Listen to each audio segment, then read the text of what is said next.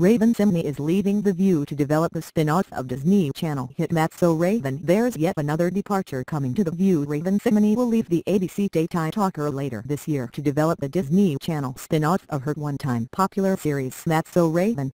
The 30-year-old actress will relocate to Los Angeles to develop the sitcom. She will be an executive producer and reprise her role as Raven Baxter in the offshoot of her hit comedy. The original series, which ran from 2003 to 2007, told the story of a teen whose ability to glimpse flashes of the future provided for amusing situations. In the pilot for the spin-off, viewers catch up with Raven, who is now a divorced mother to two preteen kids, one of whom has inherited her psychic powers. Writers are working on the script for the Untitled project, and casting for Raven-Symoné's kids is to get underway soon. Recent midnight repeats of the original series on Disney Channel still delivered an average of 1.057 million total viewers, according to the channel.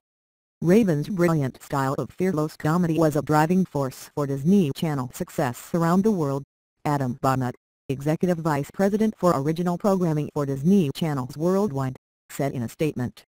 "We now have our eyes on the future with her, and we're looking forward to telling more stories for a new generation with an adult Raven Baxter raising her young family."